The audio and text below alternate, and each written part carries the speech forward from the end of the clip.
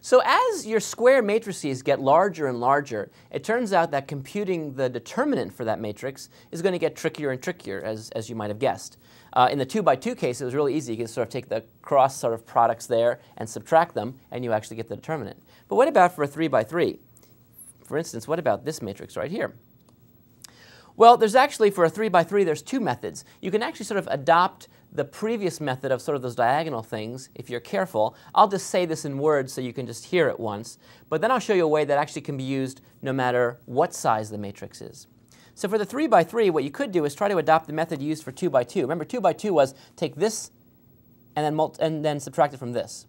Well, you can sort of do that here, but here there's a lot of diagonals, and you have to consider all of them. So let me just show you what you would do. What you would do is you would take this times this times this. You would take this diagonal of 3.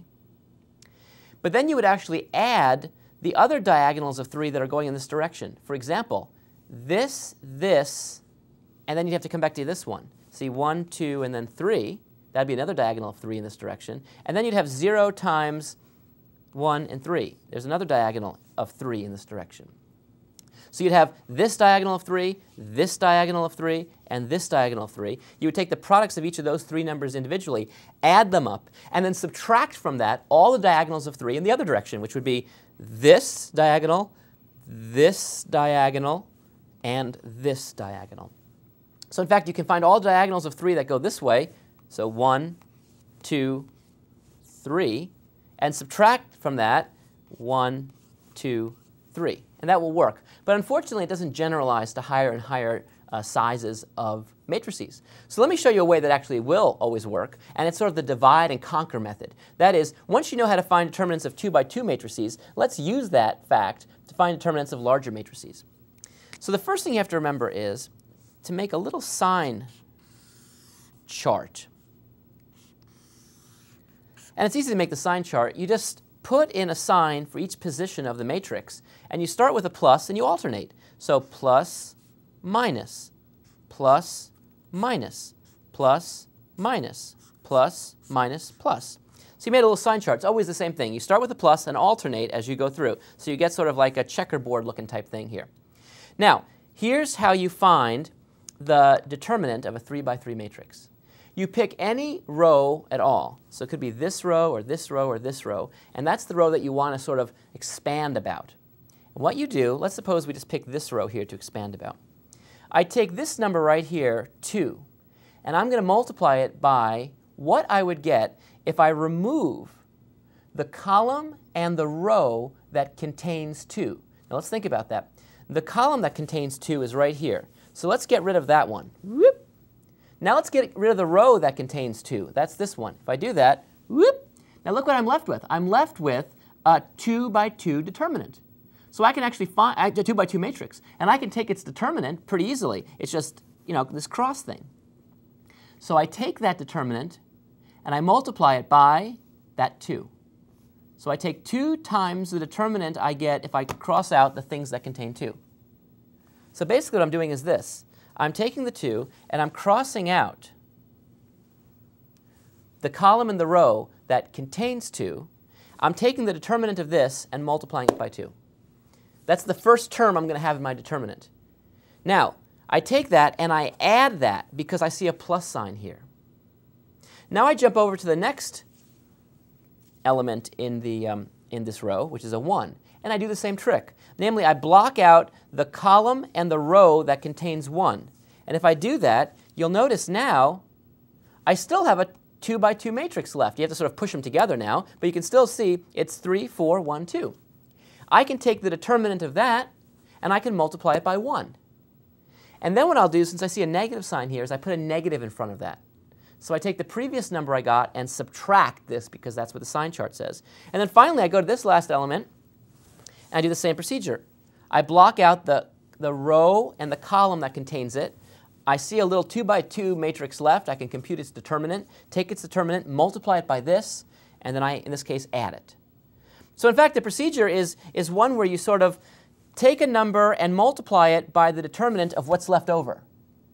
And then in this case, I would subtract, because the signs alternate, minus, and take that number and multiply it by the determinant you get of what's left over.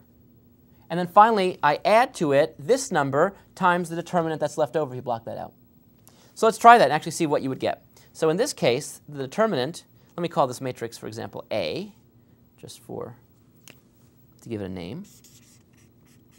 So then the determinant of A would equal what? Well, the first thing I do is I'll expand around this row. So I say, OK, it's going to be 2 times, so it's going to equal 2 times, there's the 2. And now I have to take the determinant of the 2 by 2 matrix I get by getting rid of the column and the row that contains 2. I just block them out. A little 2 by 2 matrix there. What's its determinant? It's -2 minus 4. Because remember, it's -2 minus 4. So -2 minus 4 is -6. Then on my sign chart, I see a negative sign, which means the next term is going to be subtracted. So you alternate. You add, you subtract, you add, and so forth. So now I subtract. And then I do the same thing. I expand around that middle element, which means I take 1, and I multiply it by the determinant of what I get if I remove the row and the column that contains 1. I remove that t, and you can see a 2 by 2 matrix here. And what's its determinant? 3 times 2, which is 6, minus 4 times 1, which is 4. So 6 minus 4 is just 2. So I put a 2 there. And I'm subtracting because the signs alternate. The way I combine them alternate. And then finally, I take, and this is sort of a fun one, I expand around this 0 point, which means I get rid of the row and the column that contains 0, and I take 0 times the determinant of this. But that's going to be easy, because no matter what the determinant is, since I'm multiplying by 0, it's going to be 0. So you see, actually expanding around 0 is really neat. And I add, so I have a plus 0. And I don't have to go any further, but just to show you what I would do, I'd say 3 times 1, which is 3. And this is a -1, so I have 3 minus -1 gives me 4. Doesn't matter, but I'm just trying to show you how I take the determinant of this.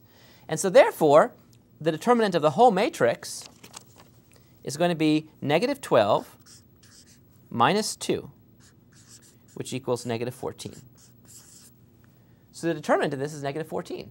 And I found it by just expanding along this particular row. Now, in fact, you could have expanded along this row if you wanted to, the exact same way. Take 3 and multiply it by the determinant you get by doing that. But that's a negative sign there, so you've got to now realize that you start by subtracting. The next thing is a positive, so you take -1, and then you crisscross that out. And can you see the matrix there? It's 2, 0, 1, 2. You take the determinant and add that, and then you can expand around the 4, but you got to subtract it because the sign is here. 4 times, and then what you get here, which would be 2, 1, 1, 1. So you can expand around on any row. In fact, you can even expand around any column you want. You just have to keep in track of the sign chart, which just tells you how to add and subtract the numbers together in order to find the determinant. And this also works for 4 by 4s. For 4 by 4s, you can do the same thing. But then, of course, when you start to block things off, what you're left with is a 3 by 3. So that requires all the 3 by 3 methods. So you can see it gets harder and harder. But now you can see how to find the determinant of anything at all. Now, the thing I want to tell you about next is why should I care about finding determinants? I'm going to show you a really cool little, just fun application just for us up next to show you that, in fact, the determinant actually is pretty cool. And then later we'll look at some real serious applications of the determinant. Until then, just try to work through these examples and remember what you're doing. You're taking it, when you're expanding it around a particular row, you take the element here with the appropriate sign and multiply it by the determinant of the matrix that remains after you get rid of column and row. Column and row, column and row. Take determinants, add, subtract them. You got it made. Enjoy.